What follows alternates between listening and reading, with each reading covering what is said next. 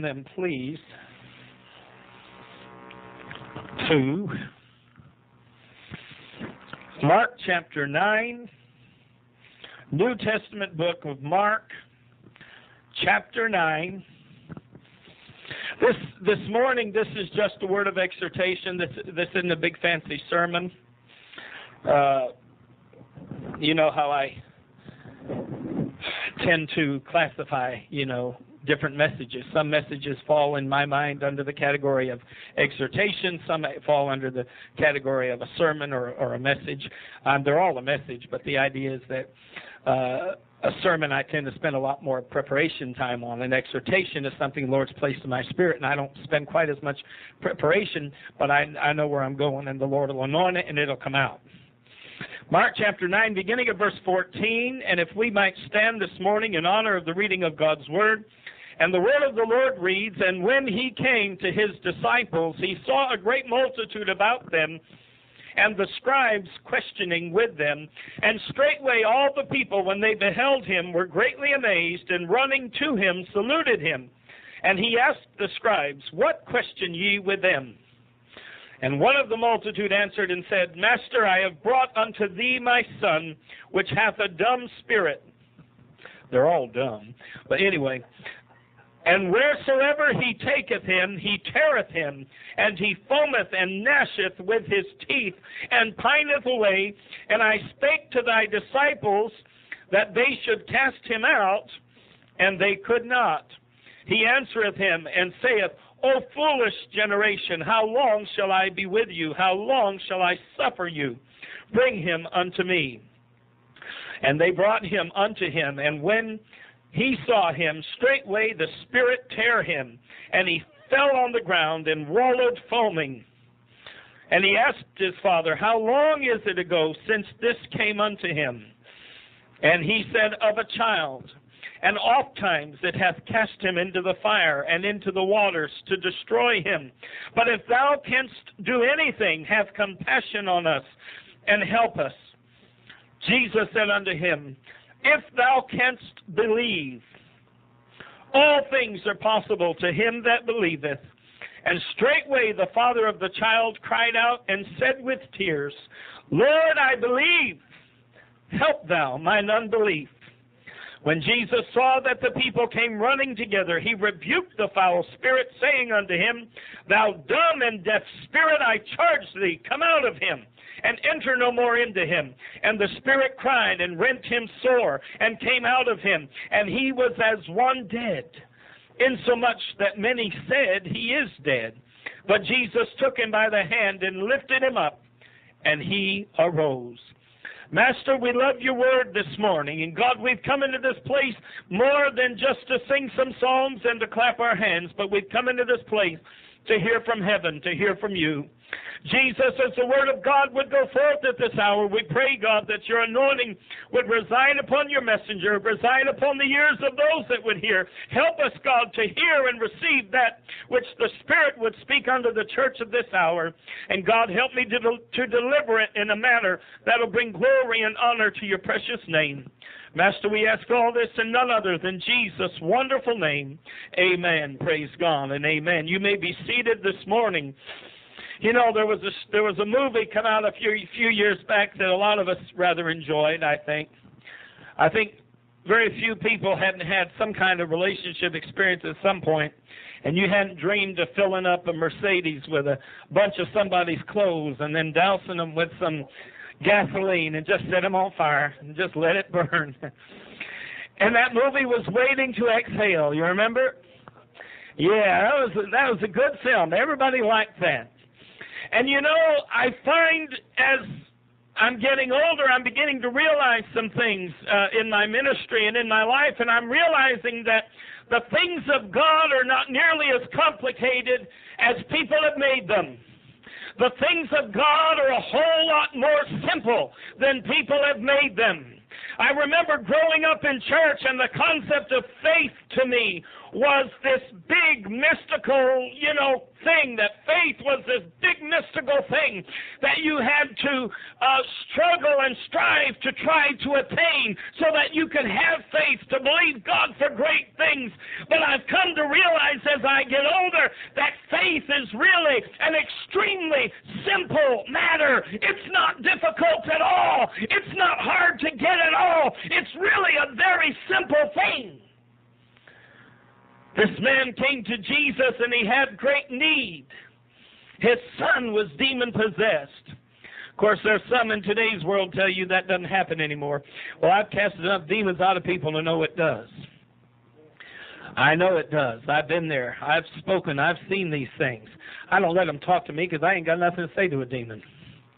I get sick of preachers standing there asking questions of a devil. How stupid is that? What's your name? What's your name? Who cares?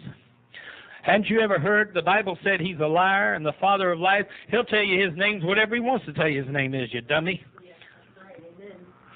He'll tell you whatever he wants to tell you. I remember one time dating somebody and being in their home and feeling a very strange sensation going on and discerning that something wasn't quite right. Something just felt off.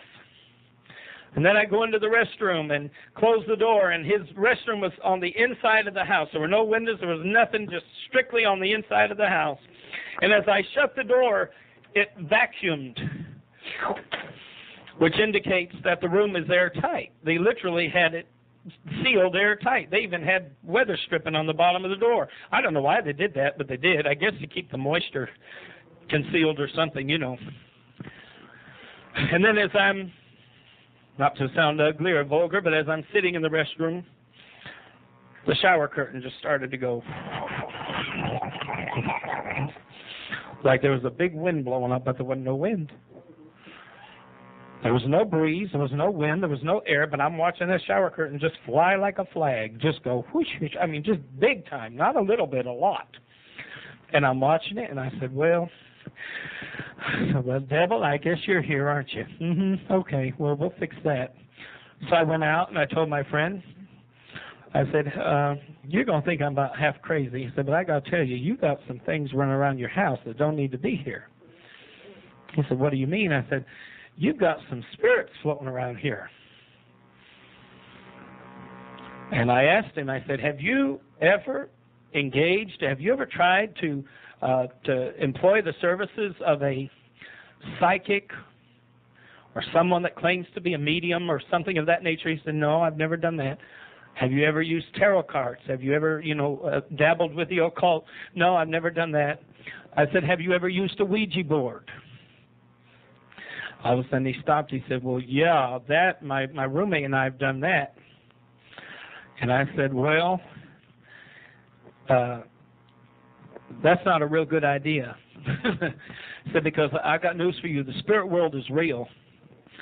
But what most people communicate with in the spirit realm is not what they think they're communicating with. They're communicating with one thing, and they're thinking that they're communicating with something entirely different. And I said, and what those demons represented themselves as is not who they genuinely were. And that's about as far as our conversation went concerning that. And I told him, I said, I can come and perform an expulsion if you like. Call it an expulsion. It's not a biblical term. It's just a term I made up. It means I expel them. I get them out of there. And because I don't call it casting demons out because it's a house or a property rather than a person. So I just call it an expulsion. I said, I can come perform an expulsion and get rid of this mess for you if you'd like me to. He said, can you come tomorrow? Oh, I forgot to tell you the part of the story where he asked me at one point, no, I'm getting there. He asked me at one point if I could help him turn his mattress on his bed. And because he was wanting to turn the mattress, and of course it was like a queen or something. It was too big for him to do by himself, especially if you've seen this little tiny person. He was a little tiny guy, So I helped him turn the mattress. Well, he had just changed those three-fold screen affairs that people use to decorate their homes and, to separate areas. He had just changed the configuration. He had two of these screens, each with 3 panels. And he had changed the configuration so that rather than them being 1 and 2 directly side by side, kind of forming a wall between his living area and the dining area, and then the walkway being through on this side, He had just got through changing it so that one was to the left, one was to the right. The walkway into the dining room was right through the center. But when we came out from the bedroom and turned in the mattress, they were back in their original place. And that scared him to death. So he said, can you come tomorrow? That's why he was in such a hurry for me to come. So I came the next day, and I anointed his home with oil, and I told those devils, you have no place here. The only one that's welcome here is the presence of God. That's the only presence that this man wants in his home. You're not welcome here. And as I opened the door to his home and told the spirits to leave, I could feel them, almost like human beings. You could almost feel them brushing past you as they left. Didn't see nothing, but I could just feel this presence going past me. Well, while I was doing the expulsion, there was this word being repeated in my ear constantly. I kept hearing Sam, Sam, Sam, Sam, Sam, Sam, Sam, Sam, Sam, Sam, Sam, Sam, Sam, Sam, Sam. And it just sounded like 100 different voices repeating the name Sam over and over and over in my head, just constantly. Well, I was trying, and it was a distraction, and I knew it was a distraction. Well, as that final one was leaving, you could sense a hesitation, like, I don't want to go. And I said, well, tough, because you're going to go. I've told you to get out, now get out. And he left. It left.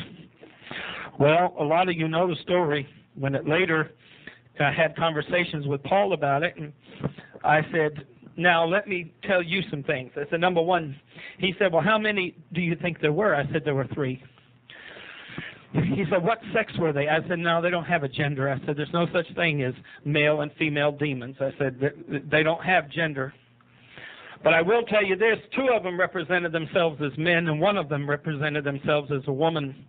One of them claimed, the woman claimed, that she had died in this property when there was a fire some years ago. I said, man, I don't know how you know that. He said, that's what the Ouija board told us. She said her name was Eve, and she said that she had died here years ago in a fire, that this building had burned. I didn't know anything about the history of that building, but I knew what the Holy Ghost told me. And I said, well, that wasn't the case. That was the demon who knew the history of this building. See, demons been around longer than we have, and they know everybody's history.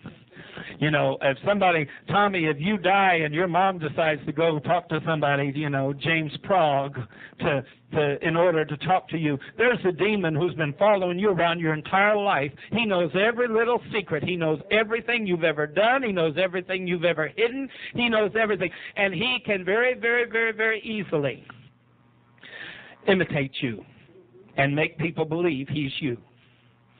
That's how the devil makes people question God. That's how the devil makes people doubt that what God says in his word is true. Interesting, huh? The Bible said he's a deceiver. That's his job. And so I said to him, though, I said, Paul, the thing I want to know is who in the world was Sam? And he just looked at me, and he said, I got to call my roommate, because his roommate was in California on a vacation, visiting with family. He said, I got to call my roommate. And he gets on the phone with his roommate, and he said, you remember when we were on the Ouija board and all that? He said, well, I got a preacher here, a friend of mine. He said, but I got to tell you, he said, there's some really strange stuff going on. He said, how many people did we talk to on that thing anyway? And his friend said, 3. He said, how many of them were men and how many of them were women? He said, well, 2 of them were men and 1 of them was a woman.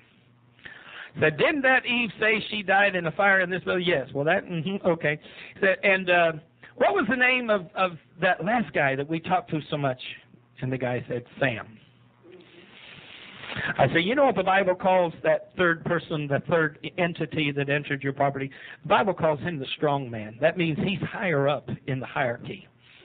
Means he's not a private. He's a lieutenant or a sergeant or a general or something. But when you get to the point where you let the devil have a door that he can come into, what will happen is, after a little bit of time, those spirits are only there to try to open the door more. They're only there to try to get you to open the door even more. And then as the door opens more, then a more powerful spirit's going to come in. One that's even higher up in the rankings. And then when he comes in, I said, he'll take control. I said, I'll bet you $1 million that the minute you started talking to Sam, you never spoke to Eve again, and you never spoke to Joe again. He said, that's right. How do you know that? I said, because I know what I'm talking about. I've been through this before. I know what I'm talking about. So once the strong man comes in, once the hot shot, the big guy comes in, you'll never talk to the little guys again. Never again. Because now this big guy is got bigger plans for you, and he wants to get the door open so that even bigger fish can swim into this pond. It's a mess. So you see, dealing with the spirit world is not something to be messed with. It is not, people think when churches say that you ought not to deal with psychics and you ought not to deal with these readers and you ought not to deal with tarot cards. Oh, that's just superstition. Oh, that's just stupid. No, it isn't. You're playing with forces you don't know. Well, but it's real. Yes, it is. I'm not telling you it ain't real. I'm telling you it is real. But I'm also telling you that Mr. Van Prague, or whatever his name on television, and little Miss Sylvia Brown and her appearances on Montel Williams, these ignoramuses haven't got a clue what they're dealing with. They really don't. They don't know what they're dealing with. They think they know who they're talking to. They think they know what, entities they're dealing. Oh, I'm talking to your great Aunt Susan. No, you're not. Honey, if somebody come to me and told me they were talking to my great-grandmother Picanso, I'd say, you're a liar from the pit of hell. My great-grandmother Picanso is dancing around the throne of God right now. She don't have time to be worried about nothing that's going on in this life, and I don't want her to be worried about anything that's going on in this life. When we let her go and let her return to the God from whence she came, I want you to know, my friend, I want her to be there. I want her to be happy. I want her to be free from the pain. I want her to be free from all the turmoil of this life. I don't want her down here watching what I'm doing. I don't want her down here seeing what's going on. She is not an angel for me. My Lord have mercy. Isn't that all right? She's where she needs to be. And if you told me she's down here, I'd tell you no, she ain't, because I know she's not. Because a true born-again, spirit-filled, Holy Ghost-filled believer is going to be in the presence of their King. They're not going to have time to be down here. My Bible said to be absent from the body is to be present with the Lord. She wouldn't have time to be messing down here.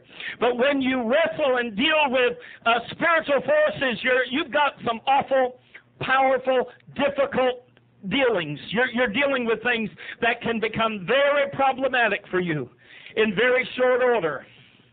I remember one time a lady in New York City that I cast demons out of at the United Pentecostal Church in Staten Island, New York. I remember she told me that she had been battling a problem in her female parts, I suppose is about the best way I can say it. And she said that she'd gone to the doctor for 3 or 4 years, and they kept telling her, you're fine. There's nothing down there. You're fine. We've checked it. You're fine. You're fine. And after I cast demons out of the woman one night at the church, I said to her, now go to your doctor. They'll see the problem now. She said, why would they see it now? They haven't. She said, they've been calling me crazy. They've been telling me that I'm crazy, that it's psychosomatic, that it's all in my head. I said, of course they can, because once you invite a demonic presence into your life, one of the problems they can cause for you is they are literally able to camouflage physical ailments so that doctors can't see them. X-ray machines can't see them. CAT scans can't see them. Oh, that's ridiculous, Brother Morrow. Why, nothing is capable of doing that. Yeah? This lady went back to her doctor, and her doctor immediately said to her, you've got a pelvic infection that looks to be at least 3 or 4 years old. She said, how could you have it this long and us not see it?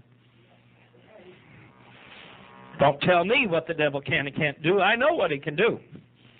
So when you're dealing with demonic powers and demonic spirits, friend, you're playing with fire. You don't know what kind of can of worms you're opening and what kind of trouble you can wind up dealing with.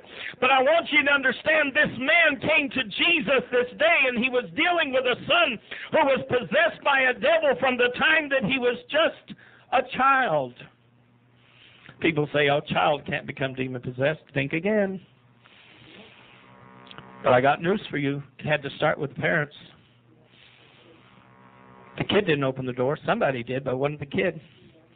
My Bible tells me that a believing parent sanctifies the child. My Bible said, the Apostle Paul said, else your children were unclean, but now they're holy. So if you're a believing parent, and if you're a sanctified parent, and if you're a born-again parent, then your child is under the covering.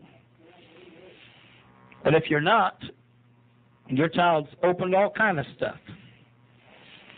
And that's obviously what happened here. This man was not a believer, at least from the beginning, but at some point in his life, he came to believe on Jesus, and he came to the Lord for help. And the Lord's response to him was very simple. He said, my child is possessed, and I need your assistance. If there's anything you can do, please have mercy and do it. And the Lord returned and said, if you can believe.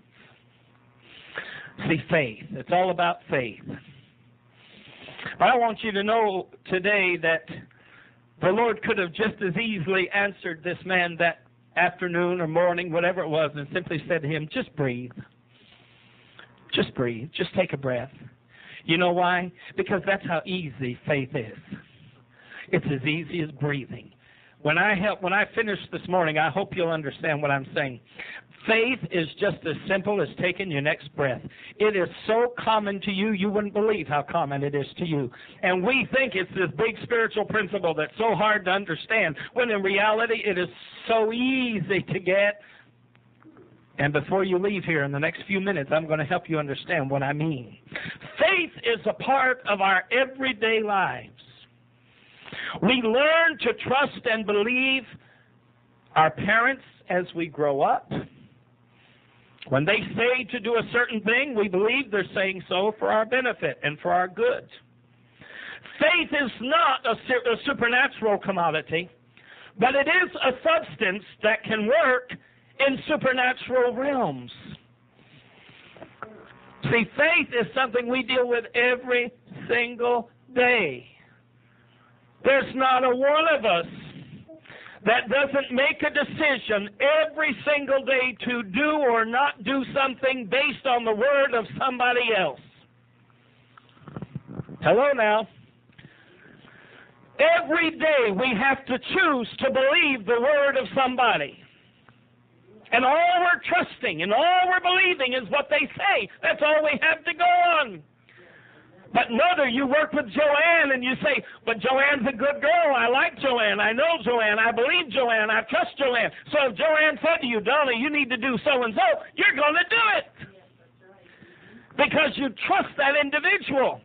And you know that you can count on them to be looking out for your best interest. And your mom and your dad, when your mom and your dad come and they say something to you, you immediately trust them and you believe them and you'll do what they ask you or tell you to do because you know that your best interests are at heart. Faith is part of every single day that we live. We go to work and we have faith and we have confidence in our employer or in our supervisor. We have faith and we have confidence in our partner or in our husband or our wife because it's part of life. So God's not asking us to find something we don't already have. What he's asking us to do is exercise what we already have in his direction. He's saying, if you can believe.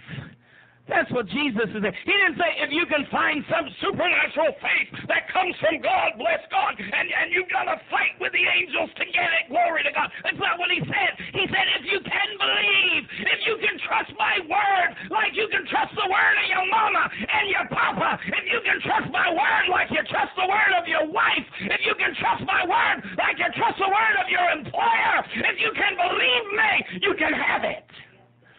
And that's what God is saying to us today. He said faith is so simple. It's like breathing. It's something we do automatically. It's something we do every day. He said, but now when it comes to me, just breathe. Hallelujah. Just let it out in my direction. Just release it toward me and see what I can do. I've said it. Now try me and see if I won't do what I said I'll do. Whew.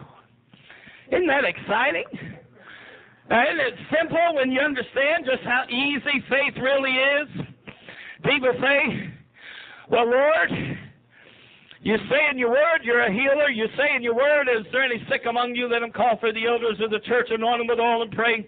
Prayer of faith shall save the sick, and the Lord shall raise them up. Mom had a eye infection, whatever it was going on last week. And what was it, Tuesday night, Bible study night? She said, I want you to anoint me and pray for me before we leave. So we did. And she wakes up the next day and her eyes cleared up. You see, it's not a hard thing. It's a simple thing. It's not magic. This isn't a big voodoo, This is just a very simple matter. God is just saying, if you can direct your faith and confidence toward me the way that you do in your everyday life toward everybody else. The problem that Adam and Eve had in the Garden of Eden was that they believed the serpent. He said it, they believed it. They bought it. They say, okay, you said it, we believe it. And forgetting all about what God had said. Now, it's sad, I'll tell you, it's sad when you want to talk about a deceiver. It's sad when the devil can remind you what God said and you still forget what God said.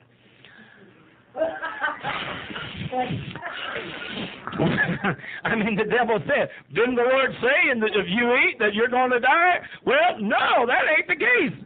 Well, duh, he just told you what God said, and you still turned around and believed him over the Lord. But you see, there's so many people in this life that don't experience. Are we a miracle church? Oh, yes, we are. I've seen a lot of miracles in my life. I've seen a lot of miracles in my ministry. I've seen God heal people of everything, breast cancer. I mean, man, I could go down a list a mile long. I've seen God touch people and heal people. You know why? Because it's as easy as breathing your next breath.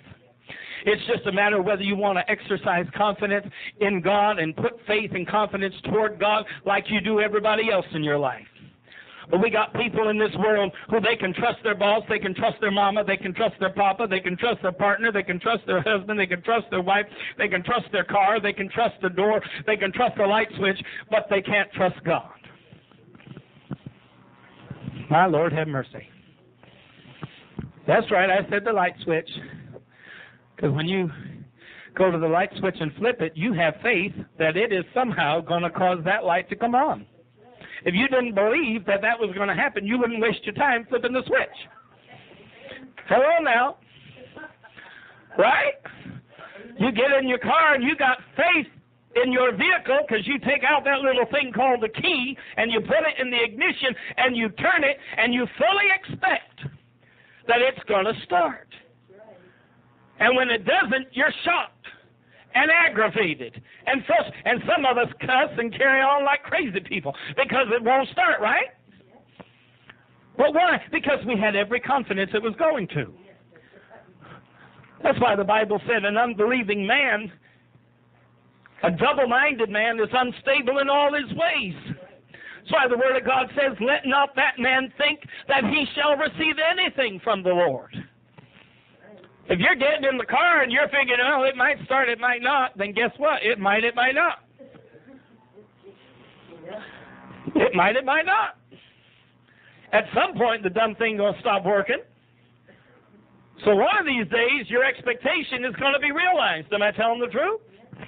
So it's all about how you approach things.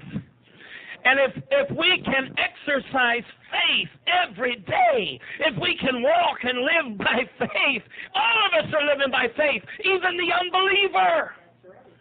Oh, my Lord, have mercy. Even the sinner on the highway and in the streets and out there in the community, they're all living by faith. It's just a matter of where their faith is pointed, in which direction they have their faith focused. My Lord, have mercy. That's why I like what old Joshua said. As for me and my house, we will serve the Lord. I'm going to believe God if it kills me. I'm going to trust God if it kills me. I made up my mind. Tried to do it on my own. Didn't work out too well. So now I'm going to just believe God, and I have every confidence it'll end good. Amen. It's all about just where you're going to direct your faith, where you're going to put your faith, where you're going to put your confidence. Are you able, like this man who came to Jesus? Said, Lord, I believe. Help thou my unbelief. Lord, I like to word that like this. Lord, I know you can, but help me to know you will.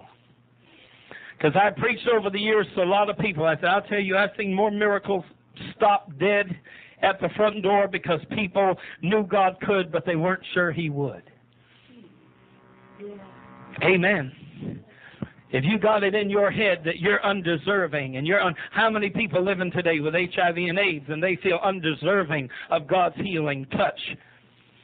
They've allowed preachers and those on television and what have you to preach them into despair and hopelessness, and they believe that, well, after all, I did bring it on myself. So did the fool with lung cancer. So did the woman with herpes. Come on now, sounds ugly, but it's the truth. Honey, if God didn't fix our mistakes, if God didn't cover our missteps and our failings, then, sweetheart, the entire world would just collapse on itself. Don't worry about why it come on you. Just know that God is able to deal with it now that it's here. Hallelujah. God is able to do what you need to be done, and don't let the devil rob you of a miracle or of a blessing all because of you. Because God won't do that for you because. My response to that is, devil, that's exactly why God will do it for me. That's exactly why God will do it for me, because He's my Father. And if I can believe my daddy would pull me up out of a mud hole, or if I would believe my daddy would pull me up out of quicksand, if I believe my daddy would rescue me from drowning and not allow me to drown, then you better believe I believe my Heavenly Father. My Bible said that He delivereth thy life from destruction. Hallelujah. I want you to know God's in the business of covering my back. God is in the business of taking care of my business. God is in the business of doing for me what I cannot do. So, devil, it don't matter why I am where I am. God is here for me. Get out of my face. I'm going to believe God. Hallelujah. Woo, glory. Just breathe. I got to remind myself once in a while, or else I'd pass out preaching. The Bible tells us in Hebrews 11, 1 through 3, now faith is the substance of things hoped for, the evidence of things not seen. This isn't a supernatural thing. This is everyday things. It is the substance of things hoped for. It's why we flip the light switch, because we have faith that the light will come on. So the substance of our faith is in our flipping the light switch. If we didn't have any faith, we wouldn't flip the switch. But because we have faith, we put substantive action behind it. That's why in James chapter 2, James tells us faith without works is dead, being alone. Because faith is substance. Faith is action. Faith, you can't have faith without action. It's impossible to divorce the two. So he says, if you've got faith, you're going to flip the switch. And if you flip the switch, you got faith. I remember before we got the electric turned on here, and it took us a while to get the electric turned on here. They got some crazy rules in Mesquite about how to do things. I used to come in to the building, and I remember, I think, well, maybe the electric company got to us, and they just didn't know that they wasn't supposed to. And I'd flip the switch and wait to see if the lights come on. Nope. Well, okay. Then finally I talked to the electric company, and they're scheduled to come, and I knew I'd have to be here for the guy and all that. But I'd think, well, maybe they turned it on and the guy didn't really need to be here after all. And I'd flip that switch, but nope. The light still didn't come on. But you know what? I knew at some point, one day, oh glory, one day I was going to flip that switch, and it was going to come on. I knew one day, Tommy, I might flip it 1,000 times and get nothing. But one day I'm going to flip that bloody switch and the lights are going to come on. One day it's going to happen. I have faith. Hallelujah. I believe. Glory to God. That's what faith is all about. You ever waiting for your phone to be turned on? You're so excited you keep lifting the stupid receiver and listening? Honey, I've had more dead phones to my ear than anybody in my life. Anybody I know. I just love listening. Not yet. Because I just knew I was going to catch it at the right second. I just knew that at the very moment that I picked it up, there I was going to hear that wonderful melodious tone. Like a bee buzzing in my ear. I just knew I was going to hear that glorious music, the sound of angels singing. That's faith. Every time you go to your phone and you pick it up to make a telephone call, you've got faith. And you're exercising faith. Isn't it a shame when we can exercise faith in equipment? Come on now. Man-made equipment. We can exercise faith in this little thingamabob here and believe that when we hit a certain button, it's going to do exactly what we're telling it to do. Of course, that faith is misdirected, and most of the time I hit a button, it does something completely different. But the point is, but we exercise faith every day. Every single day we live by faith and we walk by faith and we act in faith and we can believe man-made equipment. We can trust man-made highways. You ever get up on some of them high-rise highways that are 100,000 feet in the air and you're watching the birds fly along that are migrating and they're below you rather than above you, and you're way up there, and you're going around this big curve like this, and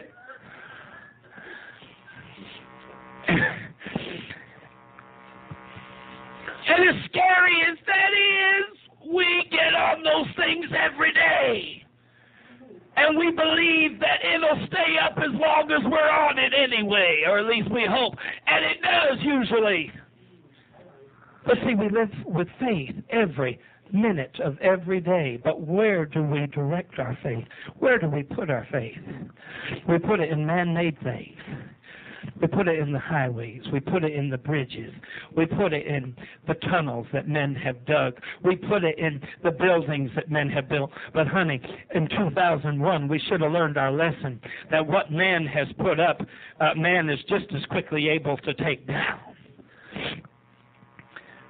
Why in the world can we put our confidence in buildings and structures and in mechanisms and in machinery? Why can we put our confidence in human beings who are just as much flesh and blood and fallible and faulted as you and I are? How can we put our confidence in all of these things and somehow not find it in our hearts to trust God and to believe God and to turn to God?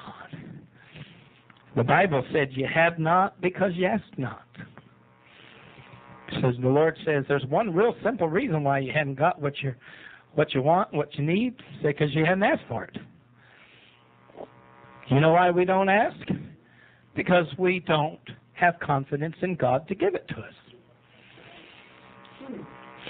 How many times my mother has said that she remembers growing up and it seemed like praying about finances was something you weren't supposed to do because it was like that was almost too trivial for God to be bothered with.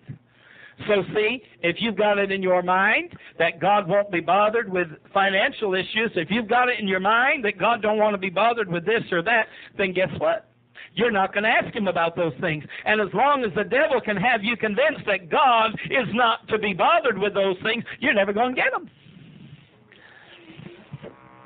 You see? Because we have not, because we ask not, because it's about faith. I'm going to say this morning, and then I'm going to come to a close. You remember, the Scripture tells us, is there any sick among you? Let them call for the elders of the church. One principle I've abided by for as many years as I've been in ministry, I don't anoint a soul with oil and pray for them until they've asked me to do so. Not a soul, not one person. You will never see me stand up in front of church when we have 100 people or 1,000 people. You will never see me stand up there and say, well, if you're sick, come on down and we'll anoint you with oil. That's not what the Bible says. That's not what the Bible says. The Bible said, is there any sick among you? Let him call for the elders of the church. Why? Because that's faith. That's action. That's putting that finger under the light switch and getting ready to flip it. You got me? If I go and flip the switch for you, then what good has it done you? You understand what I'm saying? You know why so many people in Pentecostal churches have gone up for prayer in so many services and turned around and went back to their seat and dropped dead a few days later? Because they're not doing things God's way. I've always insisted, you want to be healed, you want the Lord to touch you, all you have to do is ask for prayer. Ask to be anointed with oil and prayed for, and the Lord will touch you. I believe it with every ounce of my being. God will heal you. I believe it with every ounce. But you never see me offer people for prayer, to anoint people with oil. You never see me offer. Never, because it's not appropriate. You're supposed to exercise faith first by asking. Then it's my job to anoint you with oil and pray the prayer of faith. And the Lord said that he will save the sick and the Lord will raise them up. You see, then I'm agreeing with you. I'm going and I'm saying, all right, I'm in conjunction with your faith. I'm working with you. I'm agreeing with you. And the Bible said where 2 or 3 agree as touching any one thing, it shall be done unto them. Not it might be done, it shall be done. It could be done, it shall be done. There's a good potential it could be done. No, it shall be done. It's all about agreeing in faith. So then faith cometh by hearing, Romans 10:17, and hearing by the word of God. I'll tell you one of the reasons why Jesus said that when he returns, will he find faith in the earth? I'll tell you one of the reasons why he's not going to find a whole lot of faith, because most preachers are preaching trash. Amen. They're not preaching the word of God, because if they were preaching the word of God, there'd be faith. So you can get up and preach all the condemnation and all the guilt and all the negativity you want to, my friend, but I've got news for you. That doesn't generate or produce faith. Faith cometh by hearing, and hearing by the word of God. And God nowhere in his word says, I am the God that sendeth thee to hell. He says, I am the Lord that healeth thee. He says, I am the Lord, and beside me there is no Savior. That's good news. Everything God says is positive. Everything God says is good news. Everything God says you can take to the bank. Everything God says you can exercise faith in and receive something in response. But when you get all these preachers out there preaching a bunch of garbage and trash, listen to some of these messages some of these TV knuckleheads are preaching. Honey, they ain't nothing. If you listen to what they're preaching, what do they expect me to exercise faith in so I can get from God? Listen to the message and think that in your head. Think to yourself, now what's Rod Parsley telling me that I should be believing God for? What is God Parsley telling me that I should be receiving from God in response to this message? Hell. That's what half of them are all about. It's condemnation for everybody. Is all I see, so that's the good news. I'm going to hell. Woohoo! I kind of would have preferred Disneyland, but hey. But you see, faith comes by hearing, and hearing by the word of God. I've had, over the years that I've been pastoring, we've seen so many things. God's done so many things in the churches that I've pastored. And I have people say, what's the secret? I said, I'll tell you what the secret is. Preach the word. Preach the word. If you preach the word, then faith is the natural byproduct of preaching the word. Not just faith, but faith in God is the natural byproduct of preaching the word. If you preach the word, then there'll be faith. And if there's faith, there'll be miracles. And if there's miracles, there's going to be deliverances and there's going to be healings and you're going to see miraculous things. But if you're preaching a bunch of man-made claptrap, don't expect to see very much. Amen? So this morning I want to encourage us all. Just breathe. Believing God, it's as easy as that. Understand this morning, you believe